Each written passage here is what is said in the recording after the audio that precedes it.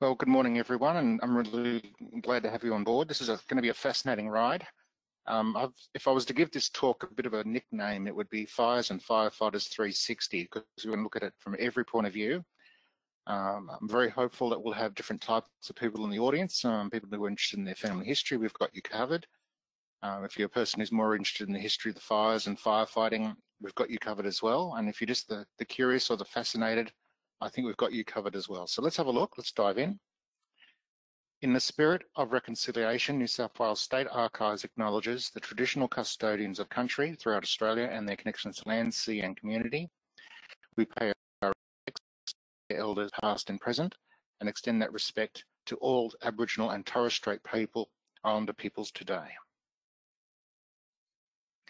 So I gave you a bit of an opening blurb, but this is how I broke down the talk. It's going to look at every angle. We're going to start with the early records of fire, if you're into that real early period, what happens, how to find firefighters, that'll cater for the family historians in particular, how to find major fires, city fires and fire inquests, and then we're going to finish with bushfires and also photographs.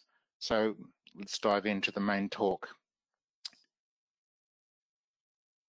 If you were to look for something early activity around fire, the first place to always look is the Colonial Secretary's indexes, because these are letters or reports that were sent to the Colonial Secretary, which is essentially sending it to the governor, to the government and the governor, and therefore, if there's going to be activity on fire, it'll be in the Colonial Secretary's indexes. And we're also going to look at the bench of magistrates, because if you have fire, you inevitably are going to also have arson. So this is what you do, and I want you to focus on the methods here, because I'm showing you exactly how to do it, and all the techniques that I'm showing you today's talk will work with any topic, and we'll just use different keywords. You can get different results. I'm going to go to online indexes in the quick links, dive in, Colonial Secretary, and there's a number of options, but the one that I'm interested in is looking at that early period, 1788 to 1825. We dive in. And this is how the index looks. Now you can get these results on the main screen because they will filter through to searching all the indexes and give you the results. But if you want to condense sort of only what I'm looking for view, this is a way to do it. Now if you search by the keyword fire, it's going to bring forward all the right things, but mixed in with firearms. So not an issue, just something to keep in mind. The use of keywords is really the best way to work with our systems, to think of the right keyword. And today's topic, fire, is perfect because it isn't used in lots of different types of records, with the exception of firearms. Now this one I've picked out, it's William Howe, a fire in his barn. Okay, seems like a nice good one for today's example. It's in 19th of the 11th, 1823. Now something that I noticed when I was preparing is that he was actually in a conflict with Brisbane, and he was working with Judge Advocate Wieldy in 1822. Now this is going to be important, so I just thought I'd mention it before we jump into the actual record. If you click on details, you go through to what we call the item page, and this will then lead you to other options. Now I'll show you different sorts of information in these pages through the whole webinar, but now I'm going to focus on that thumbnail. Click on the thumbnail to see the image. Now this is William Howe on the left. I couldn't resist giving you a bit of an idea of the person writing the letter. And when we zoom in, and I'm going to do little transcriptions so we can really value the records that we're finding, that a fire was discovered on the night of the 12th of November about the hour of 11 o'clock in the barn contiguous to the cottage of William Howe Esquire. Now this is the interesting bit. There is strong reason to believe that the same was willfully and maliciously occasioned by some person or persons unknown. So we've essentially got a bit of a mystery here. There's a conflict going on with William Howe, which I won't dive into for today's webinar because it's not the fire topic. We're moving into crime if I go too far that way. But there's a conflict going on, and now his barn burns down. So the logical thing to look at would be the criminal court indexes, and the keyword to use would be arson. Now this is a results for arson, and as you can see lots of different records that you can also access if you go down the list. Now, I did have a good look for William Howe in these records, and it turns out that he wasn't. So that means person or persons unknown is still at large, even though it's been a long time. That was an intentional pun. Now we're going to have a look at the court's records where we do get an outcome. The earlier period is the Bench of Magistrates Index, 1788 to 1820. We'll have a look at that one now. And I'm going to put in for someone that which is the keyword fire, and we get 4 results. We'll click on the first one. Takes us through to the item page, but notice this time there is no thumbnail at the top, which means this image is not scanned at this time. Things change all the time. This person's under suspicion of setting fire to the church. Now, if we look at the item number, it gives us the actual box that the letter is kept in the archive, which is a good thing to know if you're citing the record in your research. It also tells me and us that it's on reels 655 and COD 77. Now, the reels are microfilm plastic rolls that are in the reading room and work on our readers quite easily to then be scanned at a very high resolution onto USB stick or just printed off if that's all your interest. The CODs used to be very, very fashionable, but they're essentially photocopies of the reel, and they're held in the reading room as published books. My personal observation, only by experience, is the reel gives you a much crisper image, but the book works perfectly well just to find things out. Now, this is an example from that record, and it gives you an example of the sort of things you can find when you start diving into records of detail. No circumstances sufficiently strong appearing against him to substantiate the charges, he was reprimanded and discharged. So if you were going down the line of researching this particular angle, it turns out that they decided to let him go because there wasn't enough evidence, and we have an outcome. Mind you, he does say reprimanded, discharged, so I actually just might have to amend that comment. If he's reprimanded, they saw some naughtiness in him. I'll leave it at that for the purposes of this webinar. Now, from the mid-19th century, Sydney's fire protection was provided by volunteer and insurance company brigades. The first brigade to reach the scene extinguished the fire, and the property owners were obliged to pay for its services. I wonder if anyone can think of an issue that might come because of that. Now, this is an example of the St Mary's Cathedral from our own collection and our government printing office records. And this is not the current St Mary's Cathedral, it's the one that burned down in the 1800s. Now, if you wanted to research something that isn't necessarily in our collection, or you want to search it in as well as looking in our collection, that's a very good way to do it. Trove is the way to go. You can see the link on the top left-hand side, and it's a database for anything. You can research books on a subject. Newspaper articles is what I'm using today, and also other things, diaries, music, and images. It's quite expansive, and it's a very powerful resource. Now, what's useful for us and any topic that's similar to this one today is you can search by subject. I've reused all of these words search.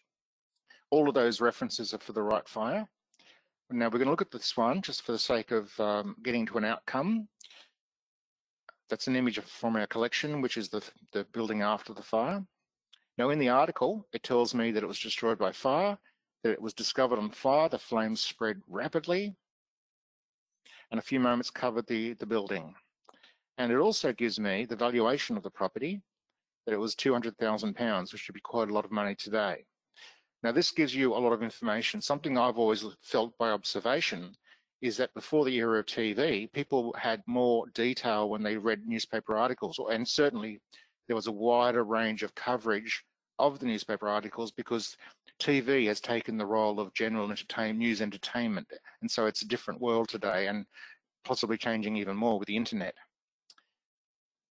Now, this is an interesting turning point in Australian Fire Brigade's history. It's the Prince of Wales Theatre, and what we had on the 15th of January 1872 was an incident. So I'll take you through by reading just little snippets. It's a fascinating story. You're going to like it. The late fire at the Prince of Wales Theatre has been the scene of another series of rows and theatres commingled with the foulest language, playing their stream of water at their rivals. You see, what seems to have happened here, you can see that there's a big crowd gathering. The insurance companies were competing for that payoff at the end of the fire when they put out the fire. So at some point, someone somewhere got frustrated. They turned their hoses onto each other. And you can only imagine the outcome. Those hoses have a lot of power. We'll go down the article. It gets a little bit more detailed a little further on. Truly, we are degenerating into the old Yankee volunteer style when it was usual to knock off at the fire and have a good fire cutting hoses, smashing engines and various other sports. In the first place, we must have a chief of fire brigades or fire marshal appointed and authorised by the government to have full power and supreme control over police and fire brigades. I think this is one of the most fascinating newspaper articles I've ever read on Australian history, because that was the day that the fire brigades fought against each other. So something had to change. And so the next thing to address is an Act of Parliament. Now, when you're talking to archivists and they're guiding you through records, we actually look at Acts of Parliament. I wouldn't say regularly, but we're aware of them. And when necessary, we look at them in incredible detail, because Acts of Parliament will tell you what kinds of records should exist. So in this case, I won't take you through the whole Act, but you can see that there's going to be a Fire Brigades Board created. This is Act as in 1884. That an appointment of a Superintendent of Fire Brigades,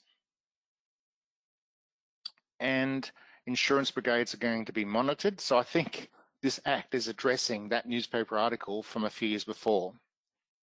Volunteer fire brigades will be registered. So now we're talking state archives, because if they're to be registered, where are those records? And the answer is yes, there's a lot of them here. So for Acts of Parliament, you would go to legislation.newsouthwales.gov.au, and don't forget to click as made, because that is how the records were actually published. When you're doing historical research, if you don't click as made, you're searching current legislation only, which is going to defeat your purpose. But moving on to the next point. So we have the Fire Brigades Board. Now we have an agency description page here. For the historians and the fascinated of the audience, I strongly recommend that you look at the agency descriptions. I always plug them in my webinars. They're always worth reading. On some subjects, they're more vital than others, and I would regard this perhaps as one of those ones. To give you a few examples, if you look down the page on this particular description, it gives you a list of all the volunteer companies. And I think there's no better way for me to show you the hard work that goes on behind the scenes in an archive than the level of detail they're willing to put into these agency descriptions. So for today, I strongly recommend that you read them if you want to look at the history of these things, or to work out the context, or just for a bit of fun. They're well worth the read. They're highly researched, they're footnoted, and they give you that context of why those records exist. Now, if you go down to the listing at the bottom of the agency description, this is something I really would encourage all of you to start thinking about when you're looking at subjects that are not well indexed, and that is you look for something like See All Series. Now, if I click on that, I'm then moving into the department of, I see every record we have for that particular department, unless it was recently transferred. And in a subject such as this one, I would be, I don't think there are any recently transferred records. It's a very old series, so we've got everything. I didn't make the list on this occasion, but I'll let that be homework. How's that sound? So we'll move forward, and we're now going to look at finding records about firefighters. And this is going to be the family historians part. Wake up, family historians, you're on. So the first thing to always check when it comes to these sorts of records is what is the access direction. And in our access directions, it says 50 years from last action. Now, the records we have are safely in the open period. That's not going to impact on us at all. But it does mean that anything transferred in the last 50 years will be closed to public access unless you get direct permission from fire and rescue in the modern fire and rescue department. I'm not aware of any modern ones. I just realised I might have indicated we have them. I don't know. I didn't look into that angle because it's not part of the webinar. Now, for this, I'm going to go to Research A to Z. And in Research A to Z, I'm going to go F for firefighters, and then Firefighters Guide. Now, the reason I'm taking time to show you this is that even though there's a wide variety of records when it comes to firefighters, I would call it a very, very bits and pieces type of record, because you've got this, you've got this, you've got this, you've got like a list. Some records, some subjects, there's only one type of record, maybe two, but on this, there's many. And so I do recommend you look at the guide, click on more to see it, and then on this list, on this page, you get everything you need.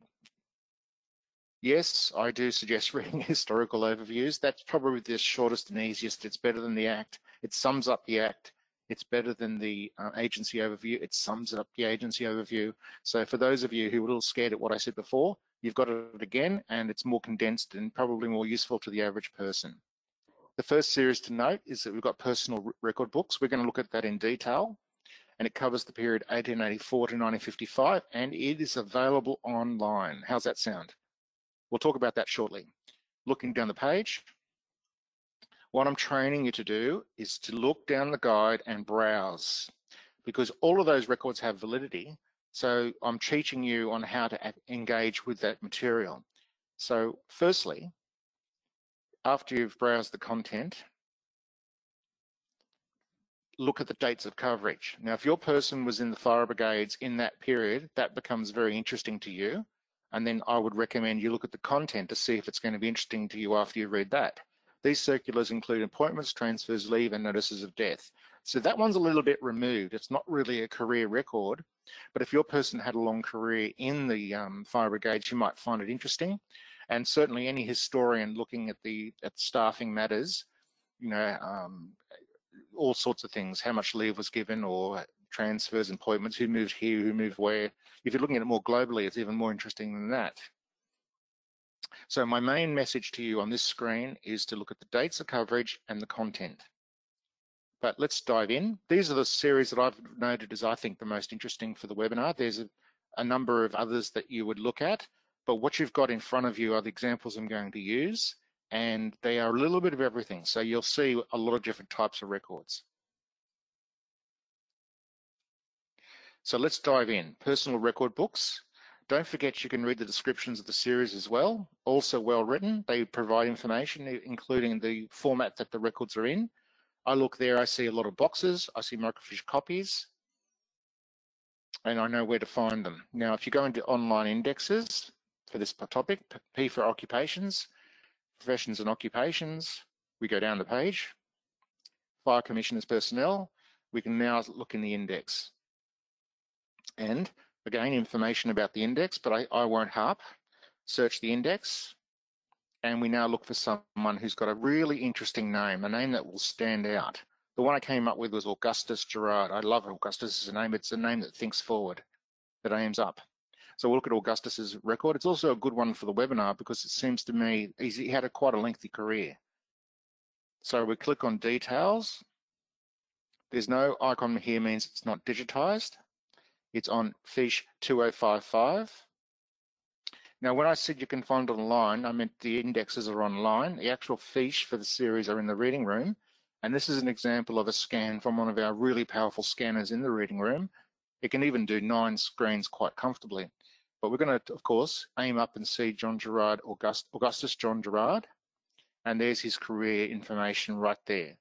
Now, we're going to look at every bit of this because it's fascinating, and I want you to see the payoff if you decide to come in and have a look.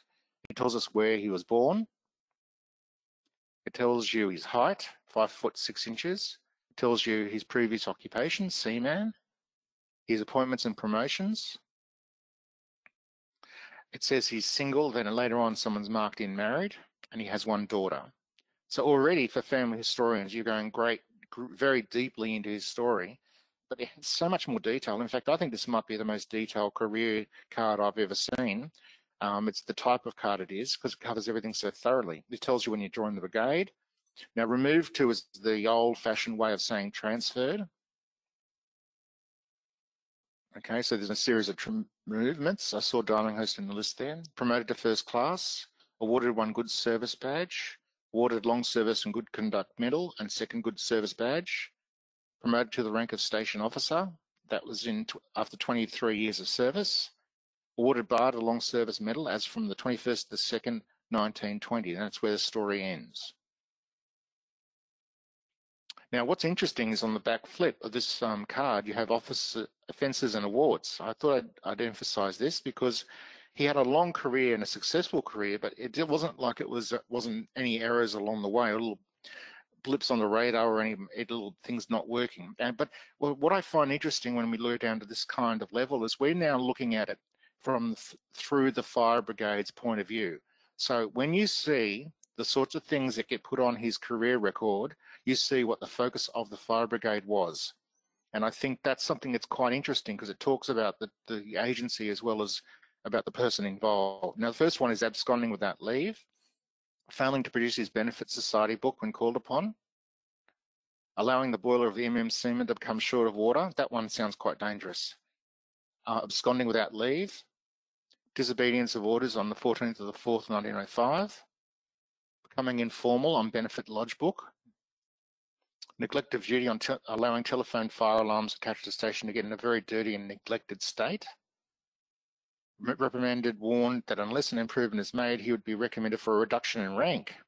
That was in 1914. He goes on for the next 6 years, he gets promoted. So that's interesting too. So as you can see, he's had quite a long career. Now he's going to be featured in the next record I found. So, and it's quite unusual. So I've put two series descriptions on the left and right. On the left-hand side, we can see it's a list of permanent officers and men killed at fires. And on the right, it's a list of major important fires for the Sydney Fire District. And as you're being trained by your host, you will look at the years of coverage, but they're quite good, aren't they? 1886 to 1963 and 1840 to 1969, which makes it a really good thing to know about. So we'll go into the record. Oh, notice that they're in the same book. This does happen in the archives. It just doesn't happen very often. You get one book, you've got two series. Now this is the list of people killed. That's how many are killed in that time frame. And we can find our man right there. He died on service in 61, not long after that last entry on his career record. It also tells us, I just thought I'd go a bit further, that he was killed in the Elliott Brothers fire of 3rd to the 16th, 1920. Now, this book has all the major fires, and it turns out, there it is. The chemical works. And I'd imagine that's an extremely dangerous type of fire. Not that I'm a fire background myself, I'm an archivist and a historian. I also notice when I'm looking at it, that there's 3 fires at that venue over the 50-odd year period of these records. So you see how that draws out a lot of information. We know where he died, we know roughly how he died, we know the date he died, and we know other fires at the same location. So it was a very dangerous place.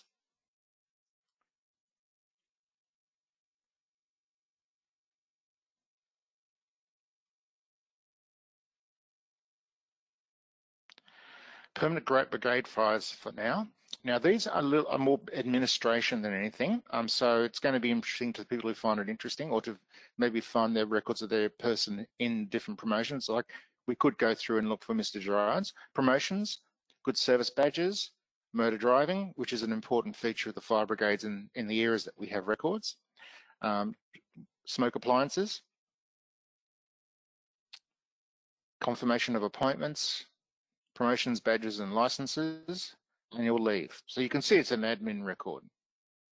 I just have to move the Go webinar on my screen occasionally. That's why there's a pause. Annual leave. And fire reports.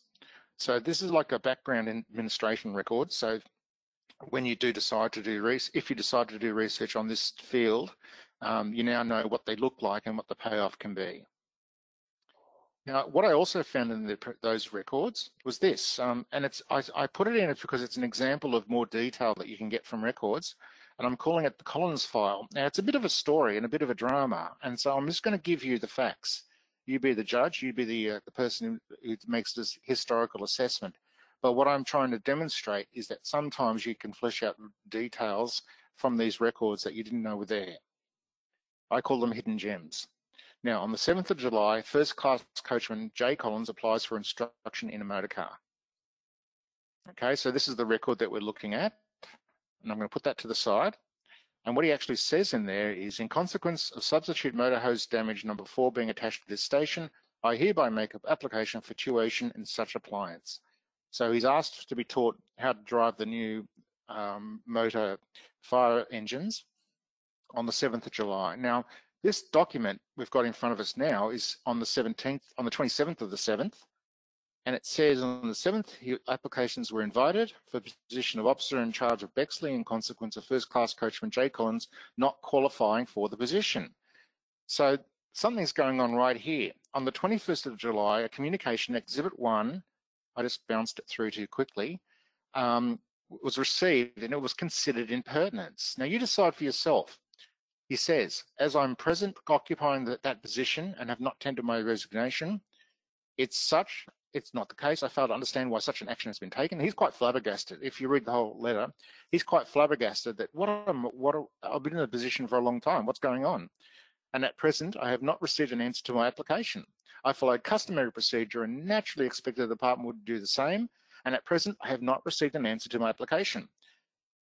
My wife teaches me not to read tone in messages, but there is a tone, I think, in this one. He's quite flabbergasted and dismayed, and he's showing quite a bit of displeasure. And if we go back to the department's policy, they actually called it impertinence.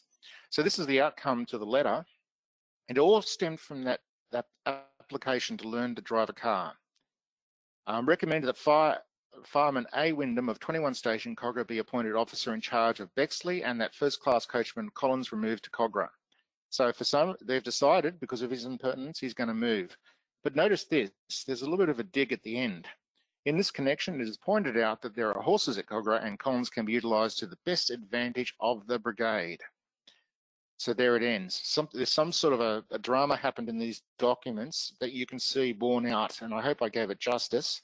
But if you do go into sort of these sorts of records, you can find these sorts of things. And if you don't know they're there, and if we don't know they're there at this time, they are gems, and there are gems all through the collection, all through. We now go to the more standard things, long service medal and bar register. And I'm just going to do a bit of show and telling in this part of the webinar. So at the top, you've got the medal for 15 years service. So it gives you the name, the station, the date appointed, and the board's approval, the date presented. And if you look on the right-hand side, this one is actually indexed like an old phone book, which I think dates me, by the way. So please ignore I just said that. But you can actually go to the different stations of the book and turn it open and go to that spot. And the book was quite big. Something I want to demonstrate with the words, in the sense that it had all the regions of New South Wales and every station. So it was quite comprehensive in that regard. So if you were to go into that series, I'm very positive that you might find something. Reserve Corps Register, Board of Fire Commissioners, 1939 to 1955. This one is, they provide very similar information with a few subtle differences. Date appointed, name, date of birth, occupation, and also remarks. Now I put the mark on the resign, so you get extra information if there's remarks. People oftentimes ask me in the reading room if there's remarks, and it refers to follow-on numbers. Do we have those follow-on numbers? And the answer is, generally speaking, no. It will depend from case to case. Retirement file. Now this is quite a simple one. There was a rule in the General Public Service, I believe, at the time, and certainly it was made officially a rule for the fire brigades, that at the age of 60 you have to retire, and you're directed to retire. And so these days that's a hope and a dream that would happen. Now we go to the listings, and you can see everybody who turned 60 in 1974 and 1975. They're down the page with their date of birth. What fascinated me when I was looking at this record is the line through the name. Now, I reckoned that might mean that they've passed. And so what I did is I tried to connect a handful of them to death certificates, and in the end I wasn't able to. If they died inside the last 30 years, I won't find them. So it ended up being just a little bit elusive, and I'm going to let that be something for you to ponder. Why do you think those lines are through those names? Am I right that they died? It's hard to say. I did my best, and unfortunately there was no outcome on this occasion. I looked at it for about 3 or 4. It was not a major focus, of course. The registers of volunteer fire staff attached to country brigades, 1947 to 1990. Oh, please understand with that one, the 1990s is in the closed period of the last 50 years. But moving on, the majority of the records are in the open period, and they've got the same things: name, this case address, occupation, date of appointment, date of birth, date applied, and awards. And then remarks as well, which gives you resignation. So once we go into the registers, they are very, very similar. Volunteer staff in orders, notice it's volunteer staff. They're almost exactly the same to the in orders that I showed you before, as you can see. I won't overemphasize the same point. You get some documents like on the right-hand side, which are reports, and the usual things on the left-hand side, appointments and so forth. Register of volunteer fire staff attached to metropolitan brigades. Same thing. Name, address, occupation, date of appointment, date of birth, date applied, and also awards and remarks. I didn't mark the remarks. New South Wales Fire Brigade Register of Signatures. I thought about this one and I thought, I wonder if they'll be interested in this. I'll leave it to the eye of the beholder. Do you find this an interesting thing or not? But there is actually a register of signatures. Now we'll just go back. We're going to double check the coverage, 1884 to 1955, which makes it a significant record. It'll have value for a lot of people. So it's literally a list of their signatures. Now, if that's interesting to you, this is one way you can get them. It's very unusual to have signatures as records. You can find signatures on records, but a signature of records of people who are employed there might be others, but there's not a lot of them. Now, the last thing to emphasise is you can look at annual reports online on opengov.newsouthwales.gov.au. I just searched using annual report and Fire Brigades Board, and this is an example of what you can find. In this case, we've got a list of firemen and their date of joining the force in that year that I just found. So if you can't find a career card, and if you can't find, and you find that it's difficult to find them in the registers for some reason, this is another option. I would regard it as probably a second best option. Now we're going to feed the major fire concepts for the historians and the fascinators, and possibly the family historians moving over. There's a variety of records that are available on this. We've got list of important fires, which is the important one. Look at the dates of coverage, 1840 to 1969. We have New South Wales cutting books, which is literally newspapers cut out and put into a book. I'll talk about that in a little bit. Files on major fires, which is a very important series, and another one on newspaper cuttings. We'll look at files on major fires first. Now, this is an example of an item listing that we hold in the reading room, and at a future time, they're going to be inserted on the website in PDF form at the top of the page when you look at the series. So this is a really something I want you to get used to, because you're going to be able to do this from home very, very soon. And you can certainly do it in the reading room. Now, what you can do, if you're looking for a major fire, you would need a date of the fire, which is very easy to find in Trove. Then you would go to the box that matches the year, and bingo, you can go straight to the fire, provided they made a record in this series. So that's because it's major fires, it's going to be some sort of a definition of what a major fire is. But I think we can use a layman's answer for that. Big buildings, for example, so it seems to be the trend. And I'll show you one example so you can get a little bit of an idea of the kinds of things that we can find in the major fires. They go into incredible detail. Now, this is the Hudson Timber Yard, which is somewhere near Pyrmont, near the Pyrmont Bridge Road.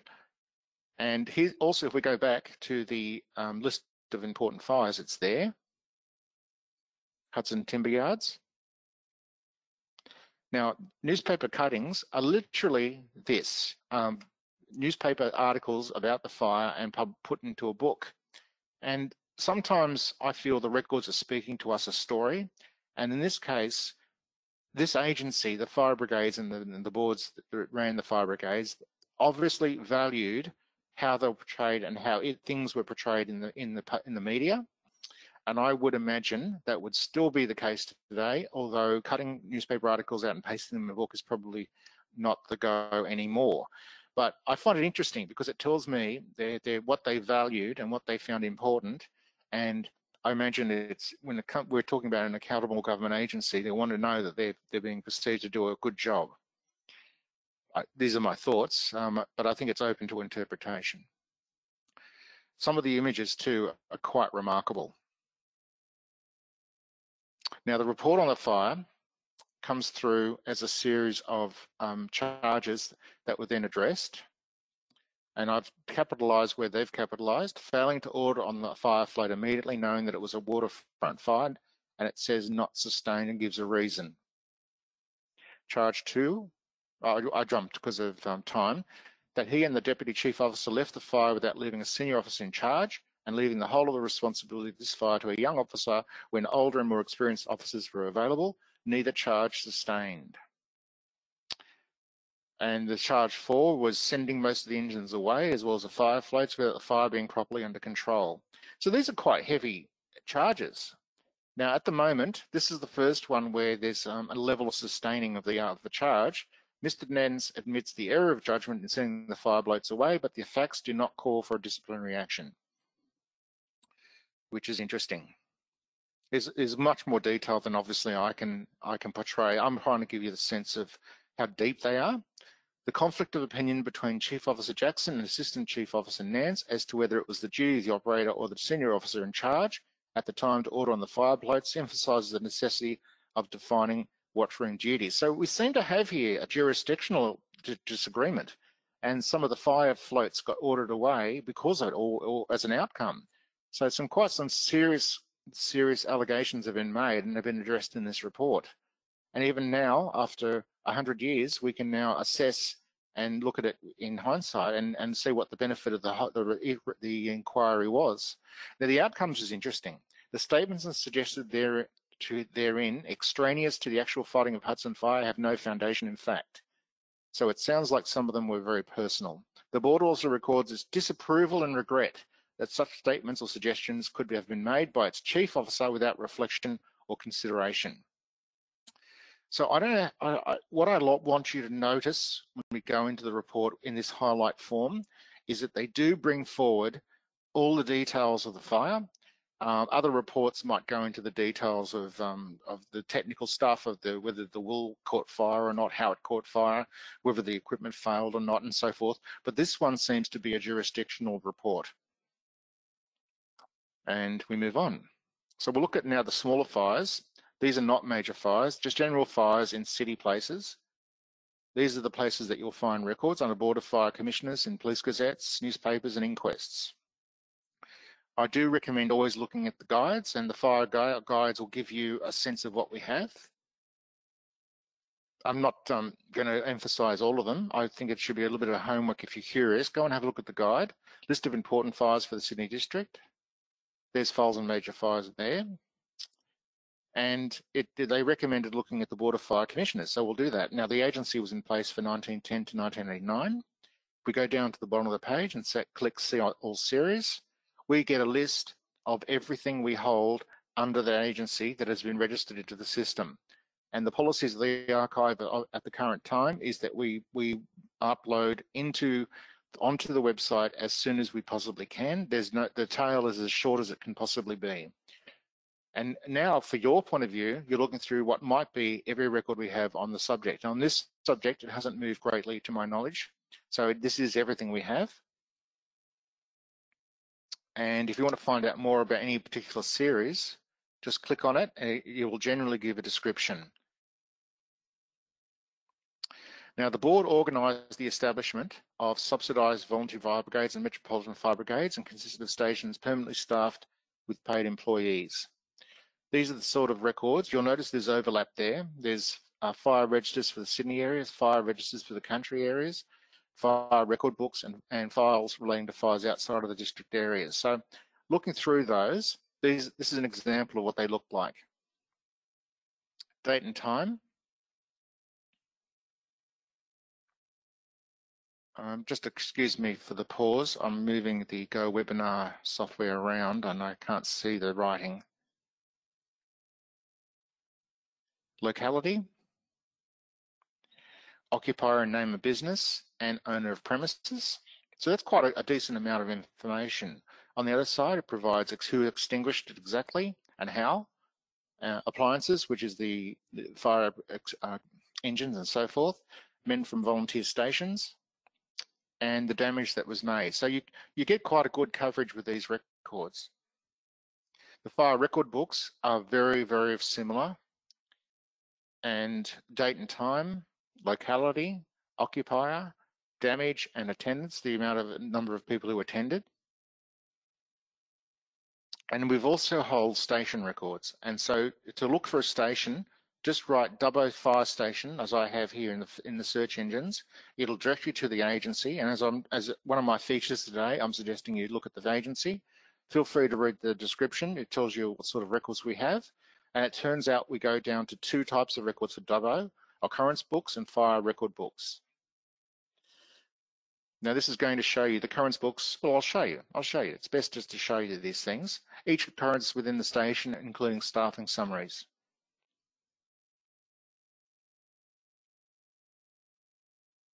I noticed there's money spent and so forth. Occurrence books, a little bit more the stock fire record that we've seen, date and time, locality, supposed cause, damage, and attendance as well. I didn't highlight this, obviously. You can find things with newspapers, which I've already mentioned. You can find information on death certificates, court records, police gazettes, and inquest records. So we'll emphasize those just a little bit here. The keyword arson will bring forward lots of things that you're looking for if you're looking for that kind of a record.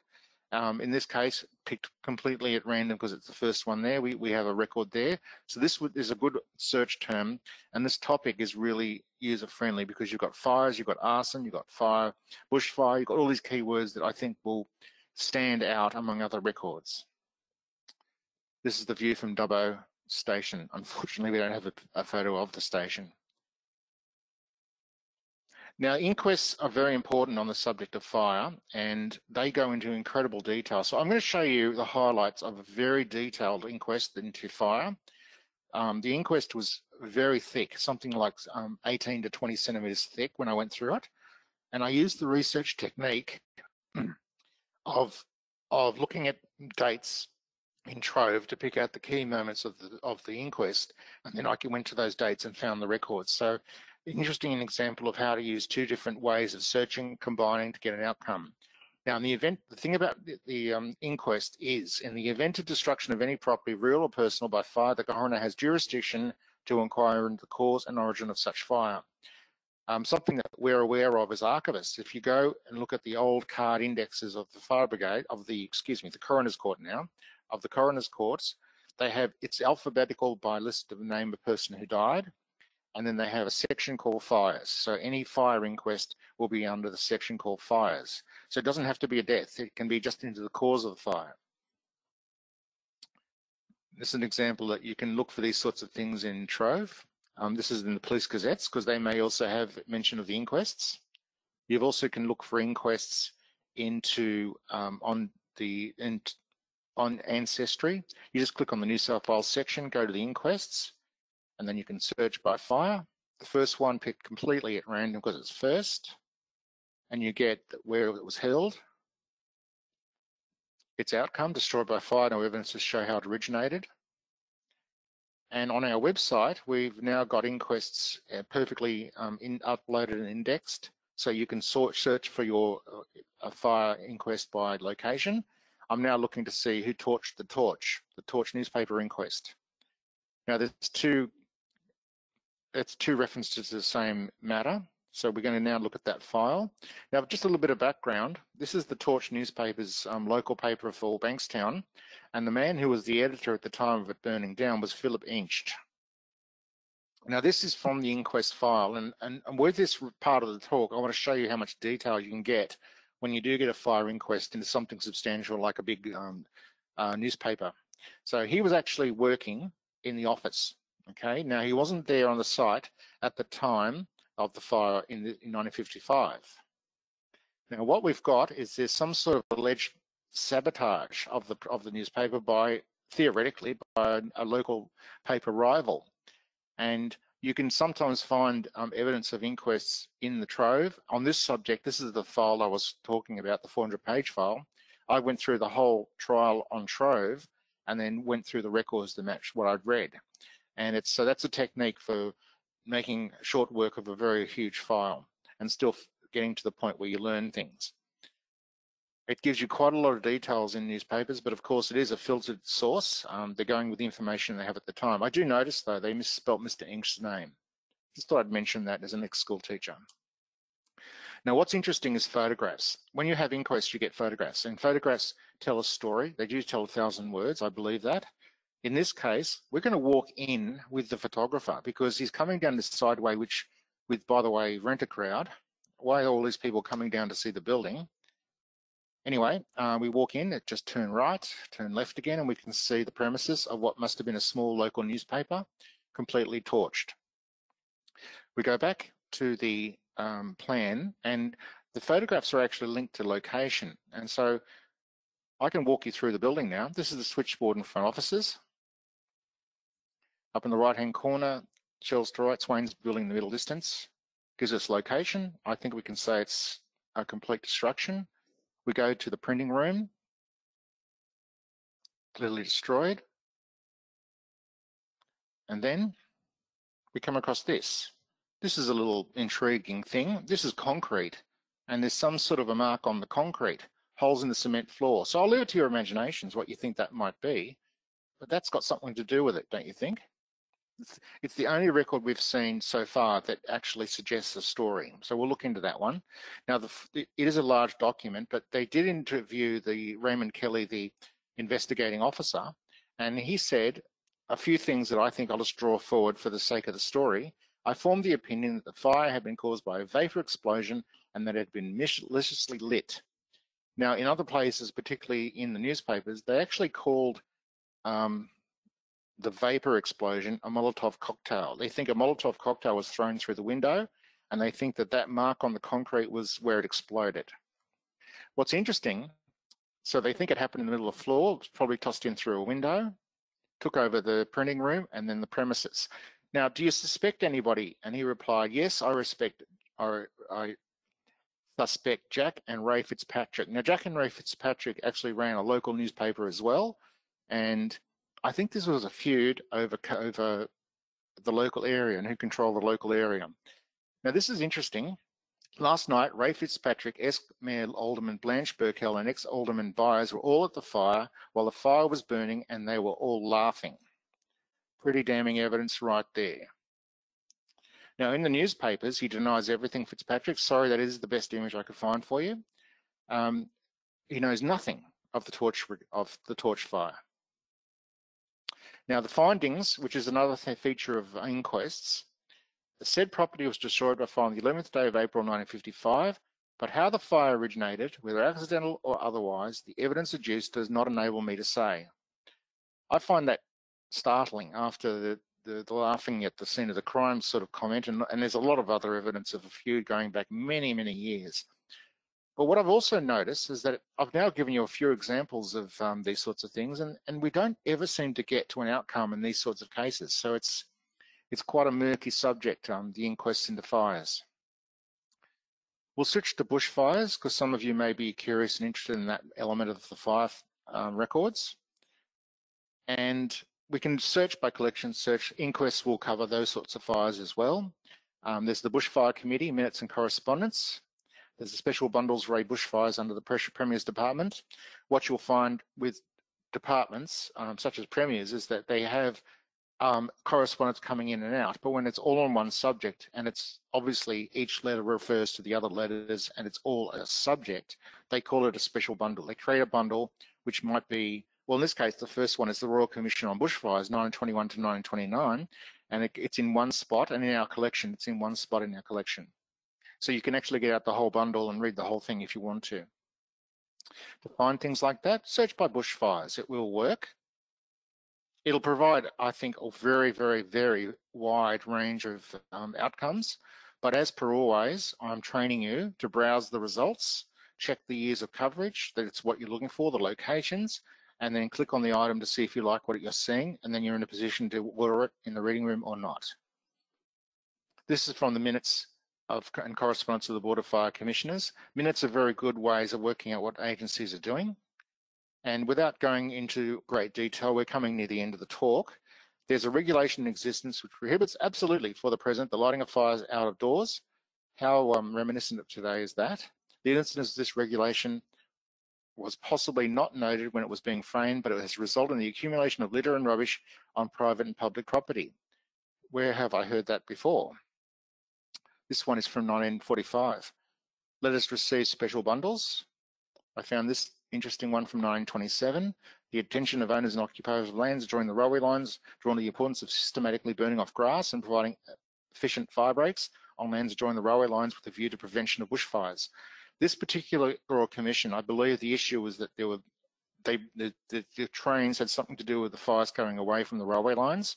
So either it was the sparking of the locomotives, or was people throwing out matches out the window, after they lit their cigarettes, that kind of thing. So it is relation to the railways. This is a notice of burning off operations sign. What I found interesting as I went through this file is they actually had designs for boilers that won't create sparks that cause fire. So the blueprints are actually kind of fascinating. This is interesting too. It's just a letter with a suggestion of an advert. Now, they got into the nitty-gritty on this one.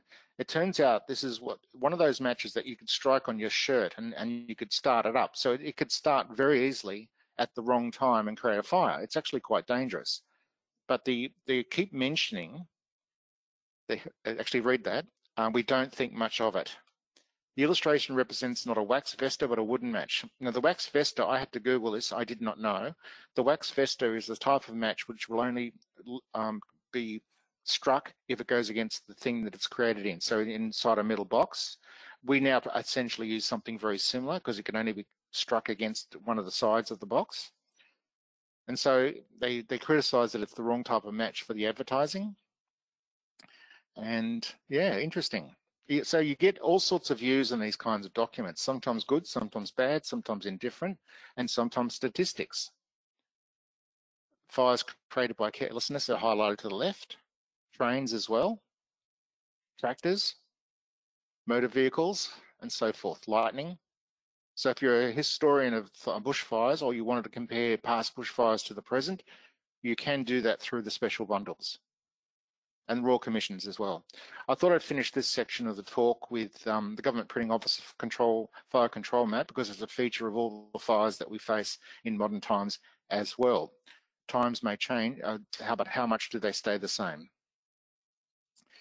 Now, if you wanted to go through the agencies, there is actually a trail that goes through to the modern Rural Bushfires Agency. The Bushfire Committee seems to be the first under the 1949 Bushfire Brigades Act, and they manage fires in areas not proclaimed by the District Fire Brigades Act. So that basically means in the bush. And if you go to the bottom, you can see we have papers relating to the establishment of the committee and minutes and correspondence. So if you're looking at history, that's two very strong options. If we hit the succeeding agency, we can see who came next. Turns out it's the Bushfire Council from 1970 to 1977. And following on from that is New South Wales Rural Fire Service, which is now the current body. I didn't go down to records we hold for that, but I wouldn't imagine it'd be very many. One of the things when you get into current times is they're actually closed to public access. So they're less likely to be here and less likely to be described on the website until they're available for access. The last thing on my webinar, finding photographs of fires. These are some of the sources of fires that we have, many of which I've mentioned already.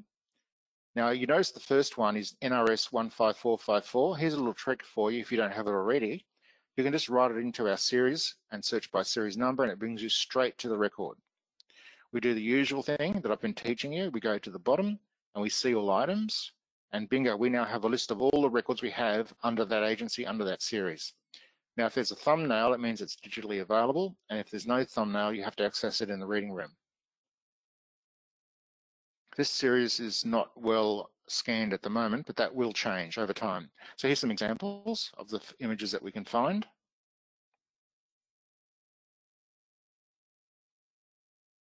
That's one of the commissioners.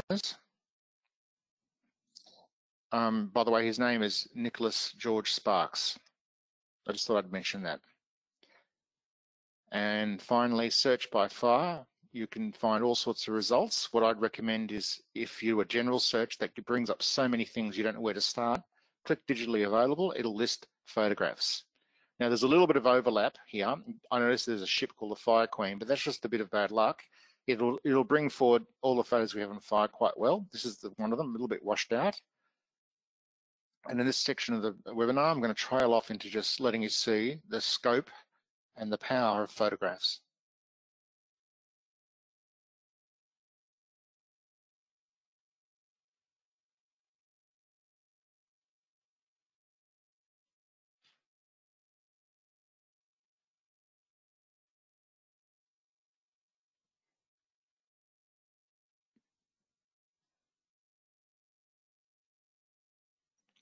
This is now the final part of my presentation. It's a composite photograph showing chief officers of New South Wales Fire Brigade.